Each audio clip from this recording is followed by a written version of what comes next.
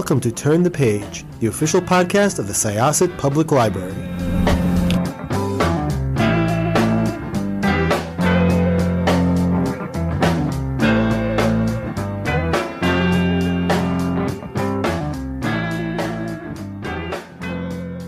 Hi, this is Syosset Library's Turn the Page podcast. I am Jessica, one of your hosts. My library co-host is Jen. And as I mentioned, this is Turn the Page, but we're going to call it Burn the Page on Turn the Page because that is the name of the book who the author we're going to talk to today had written.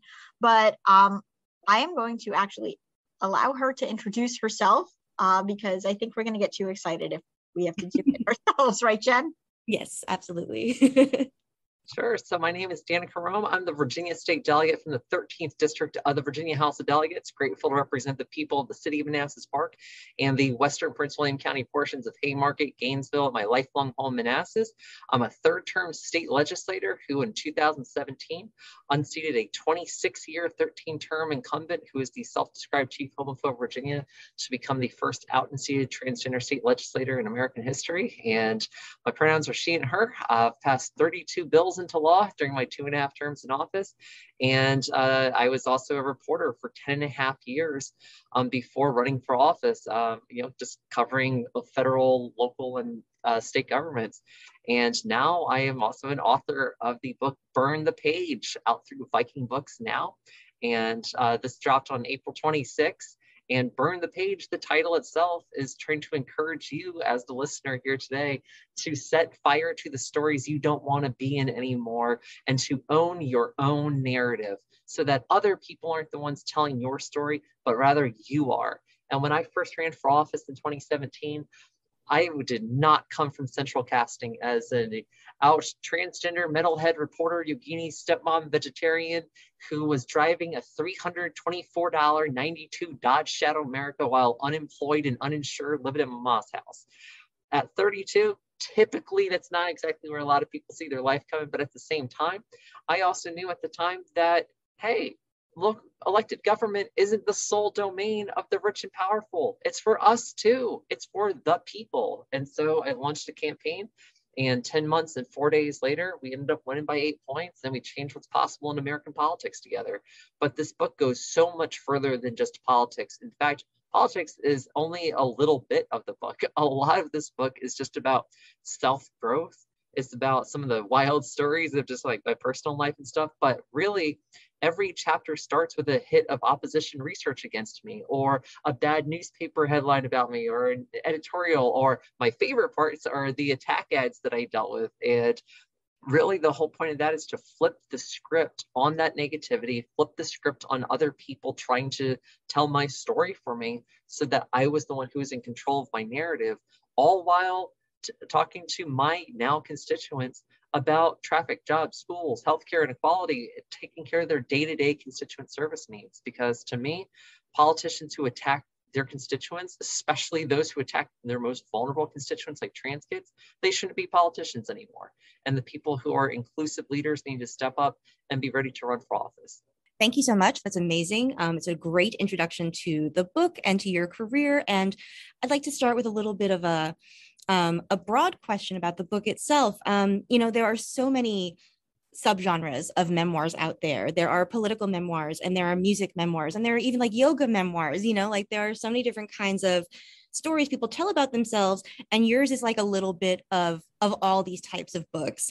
And that's something that I think is, that I found very powerful about your memoir, is that like your journey encompasses the metal scene and journalism and activism and public office.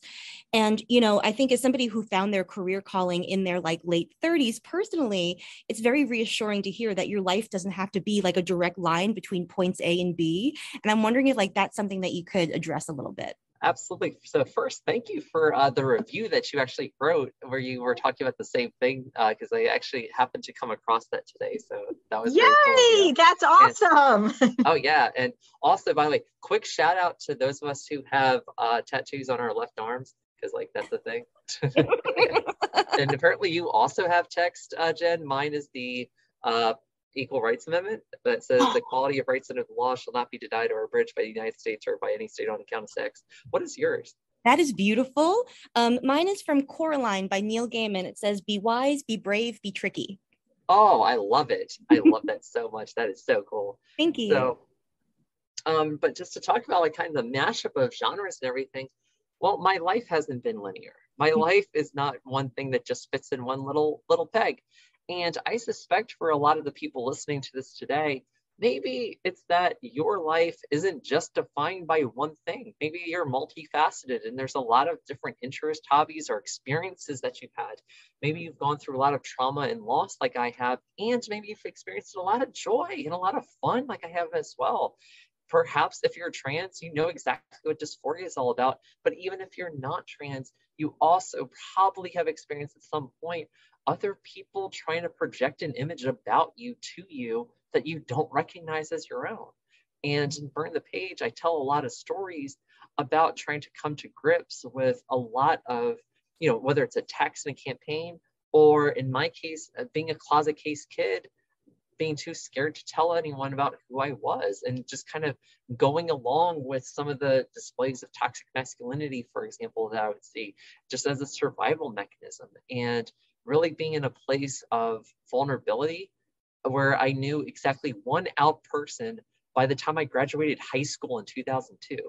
You know, it's just, I like to think that in all the experiences that I've had since then of, you know, being in a band that toured in Scotland and Northern Ireland, and there's some very funny stories about that in the book. I hope you all enjoy very much. That was fun to write about. Lots of cuss words were used. And there's other stories about, you know, like going to concerts and being 14 at my first show and being completely shocked at some of the things I was seeing with my little Catholic school eyes. And at the same time, I also think that there are some kind of deeper moments that end up coming where, you know, when I was coming out to my mom, for example, on my 30th birthday, and she just said, like, I'm just worried about how you're going to find someone. And then it was because I came out that I actually met my partner. And I had told her that night, well, actually, I have a date coming up next week with this like trans guy who's you know, like originally from Finland and everything. And yeah, we've been together ever since. So, you know, just there is a lot of sadness when you understand and really know the trans story of America right now, where trans women are so often brutally assaulted and killed. And I had to cover 2 horrific slayings of young Black trans women in Montgomery County in Maryland between 2015 and 2016. And I'm viciously well aware that every door I knock could be my last. I know that, but I'm not going to put myself in harm's way necessarily, you know, try to take good safety precautions as I'm going out. But I also think that for all of the sadness that we do experience, you know, as a product of a society that just does not love us enough or at all, and in different cases, we do find joy, we do find love, and we do find a way to make things work.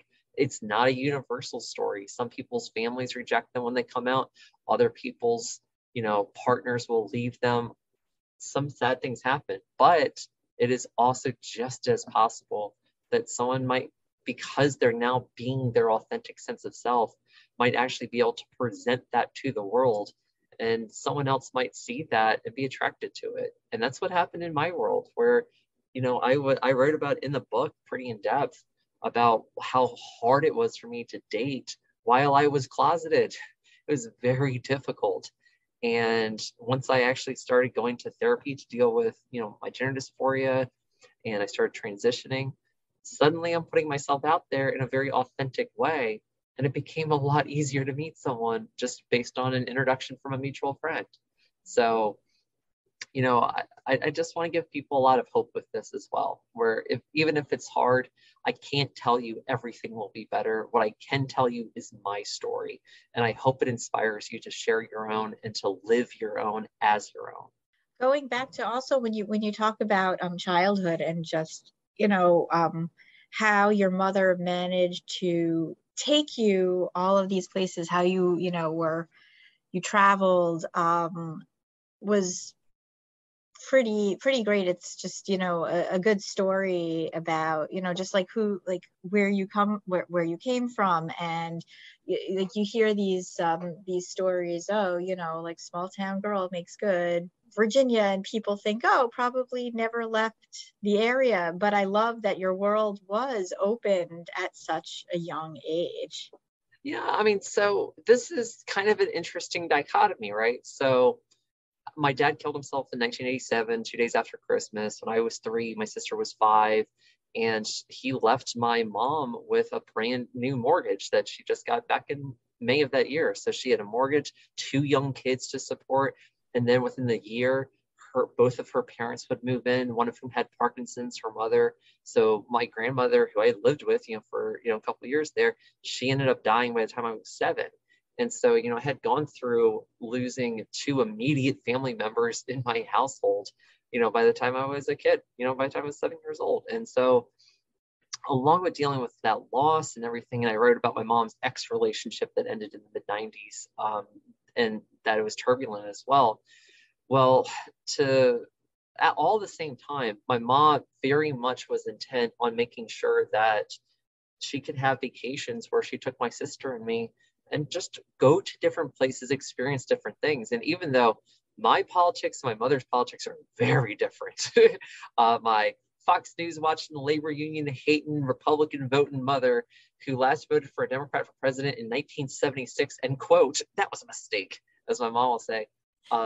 Even still, I developed my love of travel, in fact, from, where my mom would take me out. And like my grandparents on my dad's side had actually visited all 50 states. They loved to travel. And when they died in 2006, 2007, my sister and I, we got a small inheritance from each. It was enough for me to basically go fund a vacation. And so I flew to northern Germany and went to Hamburg in my first Wacken open air festival. And, I'm actually looking at what's kind of funny from that is right as I'm saying this was not planned. I've got 2 of my little plastic tankards from going to Wacken open air back in 2008 and 2009. That just so happened to be sitting here as decorations. I don't drink that. Oh, 1, I don't drink beer anymore, but 2nd, I definitely do not drink enough to fill up a liter of that. So that was a product of much money, for sure. But that love of travel also, though, and going over to festivals, it made me want to be on the stage and not just watch what was going on stage, although I still do love watching a good show. And because of that, that led me to eventually getting my band over to Scotland, Northern Ireland in 2012.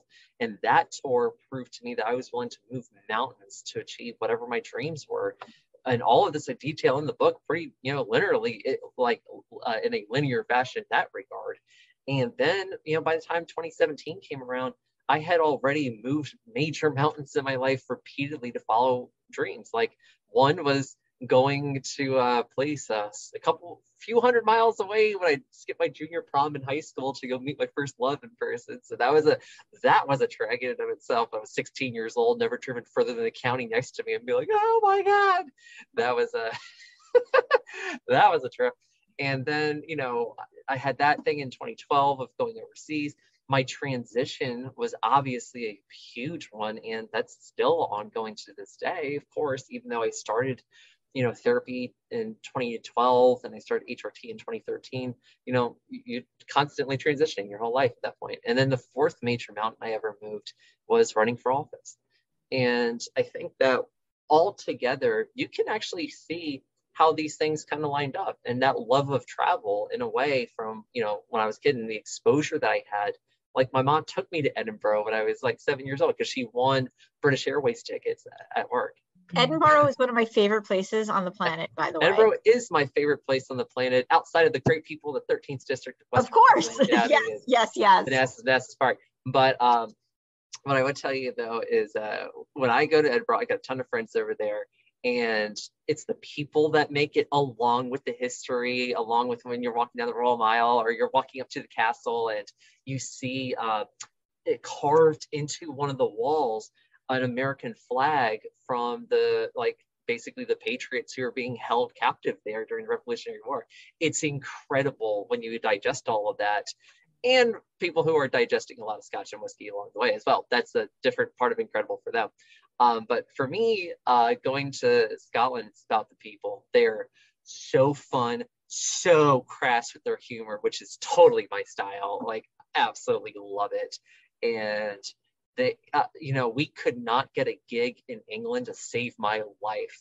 Like, nowhere in England was interested in having us. Scotland, they were just open door, like, oh yeah, what do you want? It's so like we got like Aberdeen and Glasgow and Edinburgh, and I've been to Scotland 5 times, and I cannot wait until travel back over there is a thing to do again, because I want to go so badly, and I haven't had a since my first campaign, I haven't had a like proper 2-week vacation since 2014, I think.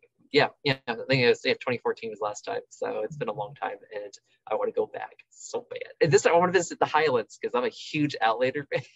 Oh my God, yes. I read all the books, all the Davina Porter audiobooks, and even the Lord John series to go along with it and everything. Oh yeah, totally into that. So that's a whole other podcast we could do together. Well, we'll pencil you in for whatever you want. Yeah, I even for Christmas, my partner got me a signed Diana Gabaldon book. And I was just like, oh my God. And now I'm signing books. I was doing that last night, my kickoff book launch last night. So we had like 100 people show up in Alexandria. It was great. And so I was sitting there and I was just like, oh, I remember Diana has an actual sequence, like a thing that she does for having books like, processed in a very efficient manner when she does. So and keep in mind, my partner also works at a library as assistant too. So so like this is there's always books to be had whenever they are needed. Yes. That is so cool. And one of the through lines that I really see in all of these different things that you've discussed, from the music career to journalism to your transition and then to campaigning, is that like all along the journey you've been making your own communities, finding communities, and then using these communities in order to help you like achieve your own goals and also communal goals, like for the community. Is that something that you've been like aware of, or do you see that as a through line in your life? Yeah, to me, for the sense of community with that, it's lift as you go, right? It's not just that I want to achieve things just for myself. I'm bringing people with me. In Scotland's case, I wasn't going to let my bandmates' financial, problems, individually anyway, get in the way of my dream of playing in Edinburgh over at Bannerman's Bar. And, it was amazing. And I was like, all right, well then I'm going to do what I have to do. And if that means that I need to be the leader who's responsible for booking everything, and I mean dealing with the immigration barristers, getting the passports, and like with the entertainment visas, and trust me, there's a whole thing in the book about the absolute horror show that it was about trying to get all of this stuff. And I'll even add it's to that. So I was 27 years old. It is the summer of 2012, and at the British consulate in New York City, and come to find out, when the day that our plane is supposed to leave, they had missed one of the entertainment visas. They didn't process in time, even though I had paid for it, for them to expedite it. So I go up from Northern Virginia to DC to New York, bring my drummer with me because his was the one that was missing the passport, and I threw a fit at the consulate to the poor guy behind the screen who's just like, oh, we haven't processed it yet. I go, you haven't processed it yet? And I just dropped into my finest Southern. I was like, okay, here's how this is going to go. You see, I'm going to come back here. It's renewing right now. I'm going to come back here at 3 o'clock. They're going to be ready at 3 o'clock, right? No. I don't think you understand. They're going to be ready at 3 o'clock because y'all close at 5, right? Yes, we close at 5 o'clock today and Friday. And y'all ain't going to be open this weekend, which means they're going to be done today. Now, excuse me, I'm going to go out day drink and I'll be right back. So I come back at 3 o'clock, and I don't have empirical data to back this up, but I believe I'm the first person to ever black out at the British consulate after 3 liters of beer in between, because I found one of my friends from college and it said, hey man, you want to meet me over at this German like basically just a German beer house, and just like it's kind of near 3rd Avenue and 45th, I think. And yeah, so that happened, and I got back to the consulate, and sure enough, the passport's ready. So from what I was told, I slid my fingers under the little window and got like a fingertip high five, and I started high-fiving all the security guards and yelling, "We're going to the UK, blah, blah, blah." Come to on the subway, and this is all in the book, by the way, so you'll have a lot of fun with the actual details of this. And we'll just say hilarity ensues as I repeatedly do not remember that we have gone to the consulate, picked up this thing already, and I'm, Jacob, what time is it? It's like, oh, it's 4 o'clock. Jacob, we gotta get to the consulate. We already went to the consulate. We already got a passport. Oh, okay, I see how you go. Jacob, what time is it? 4. We gotta get to the consulate. And he's like, we already went to the consulate. We already got it. Oh. And so now I'm celebrating on the subway, and this guy just comes up like, you need to get control of your friend. And my drummer, so this is before I publicly transitioned, so he didn't know he was like misgendering me at the time, but he goes, I didn't know him. So like, I'm not even upset over that particular misgendering as much as I think it's hilarious, because I would have thrown me under the bus too for acting like a jackass. And little did Jacob know, because he had never been to New York before, that we were supposed to be heading back to Newark Airport, and I saw a plane on the map. And so we ended up toward LaGuardia in Queens, which is definitely not New Jersey nor Newark. So yeah, that was quite a little adventure that we had there. This was the most fun political book that I have ever read. And I mean, no offense to the other political memoirs that I've read. No, lots of offense to the other memoirs. They could have been fine. But you're no Danica Roem. This book was so much fun. And Jen and I were talking just a little bit about how different the approach was that you took to writing this type of book, to writing your story. Yeah, well, I mean, here's the thing. I was a reporter for 10 and a half years, right? And so like, what's so funny is in the book, you'll even see in the epilogue, like I have so every chapter starts with one word of identity about myself, right? And whether it's been ascribed to me fairly or not, or it's something that's actually germane to me. And there was a mailer that came out that attacked me in 2017, among other things on there, when it started off with like, Danica Roem, born male, has made a campaign issue out of transitioning to female, on like black background with like red scary font and everything. Well, one of the hits on that piece was Danica Roem wants a book deal.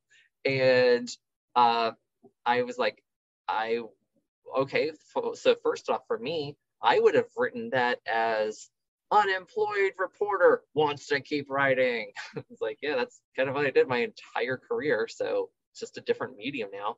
And I wanted to put that piece on the book jacket itself so bad.